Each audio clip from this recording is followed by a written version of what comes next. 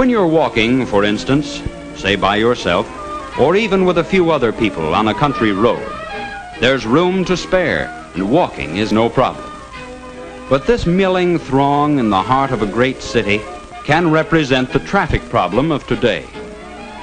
When you look down on it, there's not much difference between a jam of people and a jam of automobiles. But when you look closely at the people, when you get down among them, you'll find there's a vast difference. As members of a group of civilized human beings, each going about his own individual business, there is a smooth surge of motion, a unity of action, and there's respect for the rights of others, a polite avoidance of contact, wholehearted cooperation, and courtesy.